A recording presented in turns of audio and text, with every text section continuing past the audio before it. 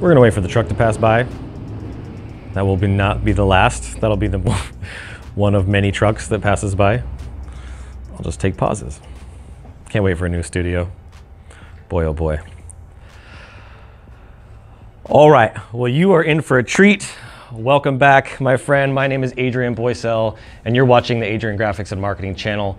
This is actually video 3 of a 3-part series we're doing on how to get new clients.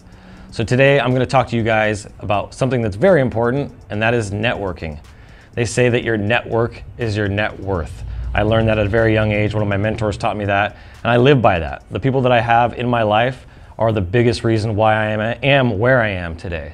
And so I'm gonna talk to you guys about that today. So without further ado, let's just go ahead and roll right into it.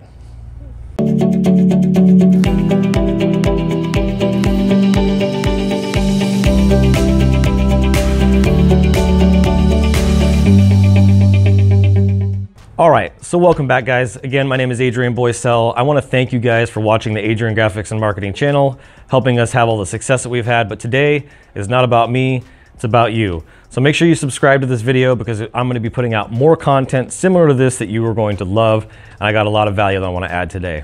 So today's video, like I talked about, is about networking. And so I've been working and doing networking since a very young age. I learned that from my parents, from my dad. He was very outgoing. I know not everybody that's watching this, you maybe, are not the most outgoing person. But that doesn't change the fact that your networking abilities and your networking skills have to improve over the course of your entrepreneurial career. If you want to build a business, you're going to have to learn how to talk to people. And you don't have to be the most outgoing guy in the world or gal in the world to be able to talk to people and share what you do. And really what networking is more about listening than it is talking. They say that you have 2 ears and 1 mouth for a reason. You're supposed to do twice as much listening as you do talking. So when you go to meet new people, whether you go to a party, whether it's online or offline, which is very important for us to understand, and we're gonna dive into that, is you need to understand that you need to be a servant and you need to lead with a napkin, not a bib. You're not there to get something out of the relationship right out of the gate. You're just there to add value and to validate that person and to listen to what they care about.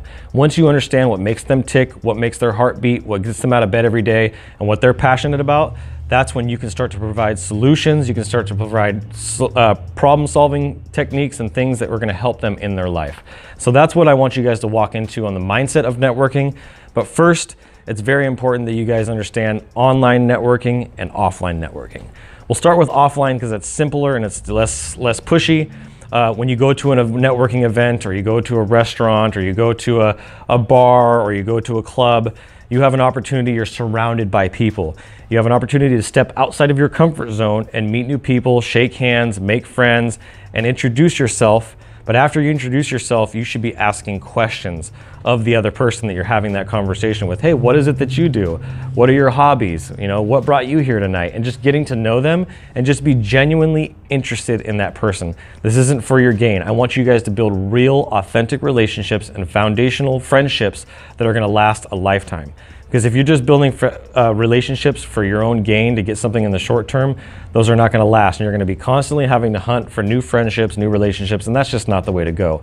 So there are networking events, there are conferences, and you just got to think, if you're going to go to a conference with a bunch of people who are, here's a perfect example, small little networking groups like BNI and LaTip, where everybody in that group is struggling and trying to fight for what little business they already have just to survive, is probably not the greatest area for you if you're an established business owner. If you're just trying to get your start and you're trying to meet people and network and get your name out there, then a small little networking group like BNI or LaTip can be a good thing for you.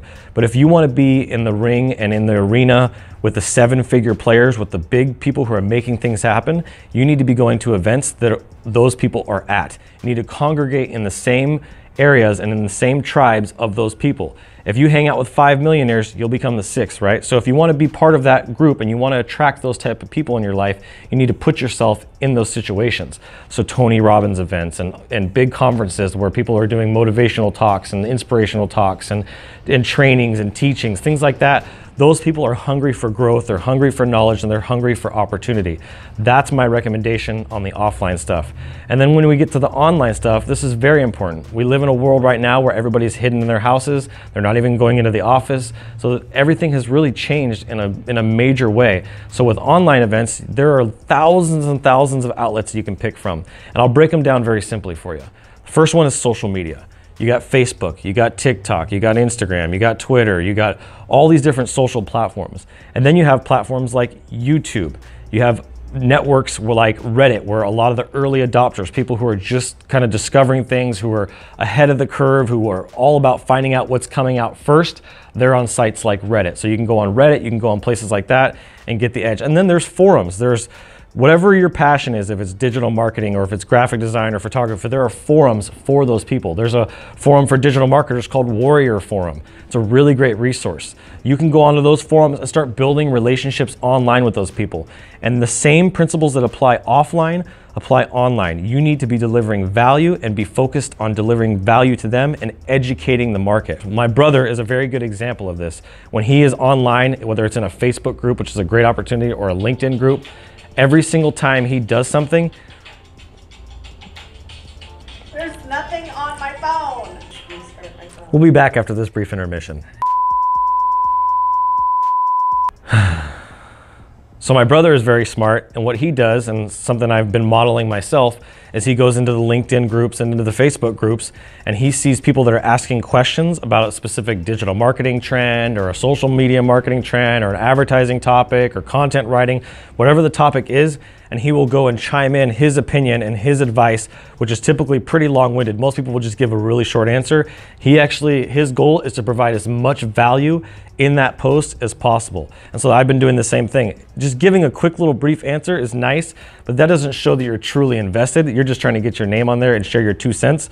Actually try to solve that person's problem. And then what will happen is, if you're the best answer out of all the comments, that person is gonna inbox you. And next thing you know, you're gonna be able to start a conversation, a dialogue with that person, and start to build a relationship and a connection by offering that value and continuing that on. I had a guy just the other day who was looking to get help and insight on a web development project that he was working on for the gaming industry. I don't have experience in the gaming industry, but I got a ton of experience in the web design industry. So I just chimed on there, say, I'd love to help you. There are some things you need to look out for that you don't get hosed. You need to make sure that you're breaking things into phases with this project and don't just pay them all at once, especially if they're overseas. And so because of that, he inboxed me and was like, hey man, this is great information. I'd love to talk to you more. Can I show you what I have? And he sent me a Loom video. If you don't know what Loom is, it's a great tool. And sent me a Loom video breaking down this entire project that he had and gave me the whole background of all of it. So it was really neat for him to be able to share that with me, and I was really excited. And by the end of the conversation, he's like, dude, thank you so much for hearing me, helping me. I really appreciate your help. And now we've built a connection. There's a new connection there. So if I am good about what I do, it's going to lead me to the third part, which I'll talk about here in just a few minutes. So you got the online and the offline. There's lots of great places that you can do this. Lots of different websites, lots of different forums. So just get focused on networking and building those relationships online and offline. You need both of those, but right now just focus on the online. Okay, so number 2, and the second part to this, is actually understanding what that conversation is going to look like. I talked a little bit about it in this first part, but right now I want to focus on how you pitch your business and your idea or your vision or your marketing service to these people. So the first thing you're going to do, like I said, is you're going to introduce yourself, say your name, and then you're going to ask them questions. I do not want you pitching your service or telling them what you do until that person asks you. Once you've gotten all the information out of them and you know them, then if they ask you, so what is it you do? Then you have the open door, they've put down their walls, and they've given you permission to talk about yourself. But I want you to keep it limited. I don't want you to go on a 20, 30-minute rant. You need to have what they call an elevator pitch. You need to keep it very simple. One of the things that I use in my business is that, hey, I help hungry, coachable, and passionate entrepreneurs reach new levels of their business, typically in the 7 figures and the high 7-figure marks. I help them with digital marketing. I help them with graphic design, branding, content writing, their online presence. That is my specialty, and I love doing videos. So now I've been working on my video stuff. And it's like as simple as that. I've got some great success stories. I helped a client just the other day. He did a testimonial for me, and I helped him make 7 figures in the last 12 months. They're going to be like, wow, and then just shut up. You don't need to go into a 10, 15-minute rant about all these different things and bore them to death. Just give them a quick synopsis. You need to have an elevator pitch of what it is.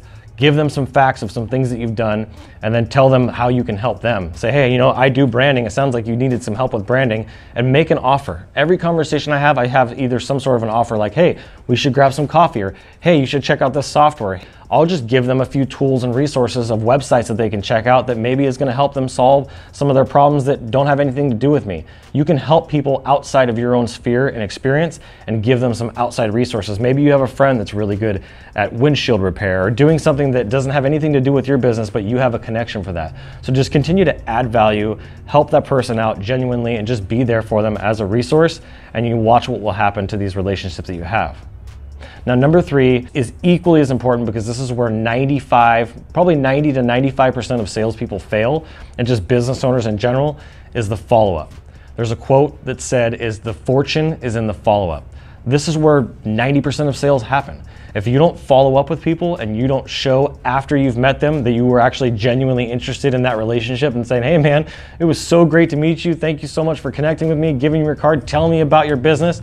And then once again, what I want you to do is regurgitate some of the highlights of that conversation so that they know, even a day, a week, a month after you met them, that you actually remembered them specifically and what they shared that they cared about. That's going to show that you actually genuinely cared about them and that you wanted to build an authentic relationship, that you weren't just out for yourself. And so that's my recommendation to you, is just sprinkle in some of the things. You don't have to go into like, you were telling me all this stuff about your life and your story and your business.